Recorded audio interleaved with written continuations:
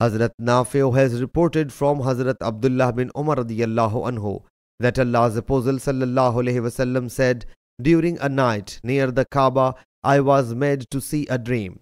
I saw a wettish man, and you might have never seen such a handsome wettish man ever.